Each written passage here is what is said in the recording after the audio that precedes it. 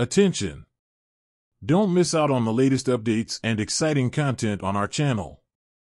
If you enjoy what you see, make sure to hit that like button and subscribe right now.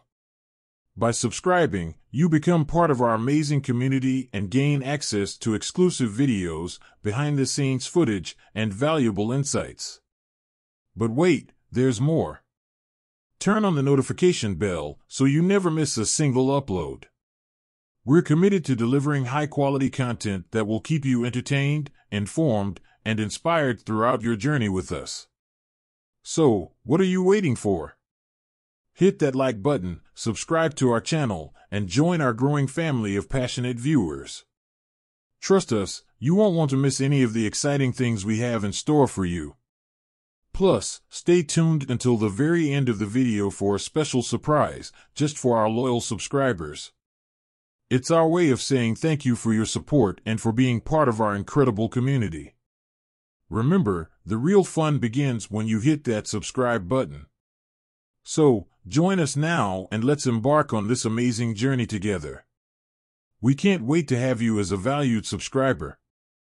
Don't forget to like, subscribe, and turn on notifications. See you in the next video. Biography of Dwight D. Eisenhower. Dwight David Eisenhower, popularly known as Ike, was born on October 14, 1890, in Denison, Texas, United States.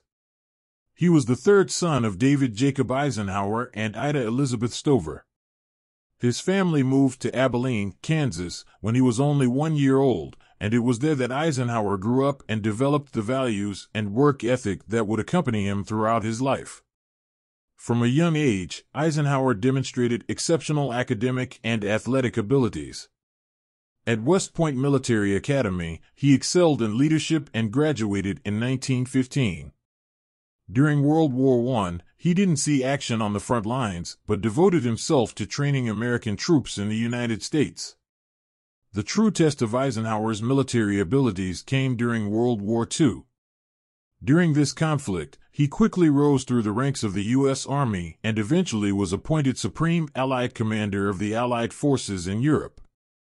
Eisenhower led the invasion of Normandy on June 6, 1944, also known as D-Day, one of the decisive moments of the war that paved the way for the defeat of Nazi Germany.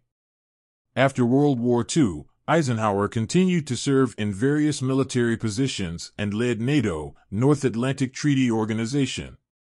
His popularity as a war hero and skilled leader thrust him into the forefront of U.S. politics. In 1952, Dwight D. Eisenhower was elected as the 34th President of the United States, defeating Democrat Adlai Stevenson. He assumed office on January 20, 1953, facing internal and external challenges. One of the significant milestones of his tenure was promoting the development of national infrastructure through the interstate highway system and national defense, which greatly improved transportation in the country. Eisenhower also confronted the Cold War during his presidency.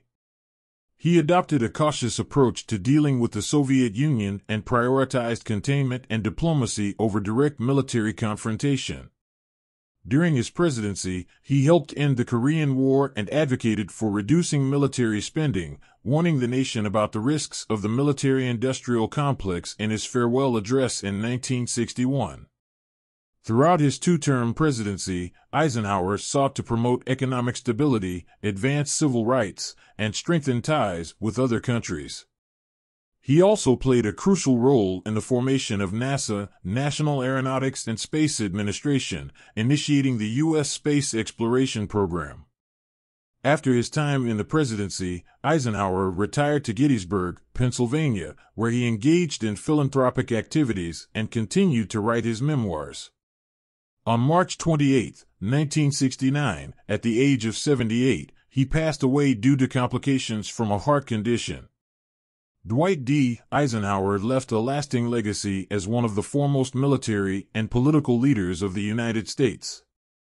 His prudent approach to foreign policy, investment in infrastructure, and role in promoting peace during the Cold War are some of the aspects that made him an admired figure both in his time and in subsequent history. His strong presence and skilled leadership continue to be remembered as fundamental characteristics of one of the most notable presidents of the country.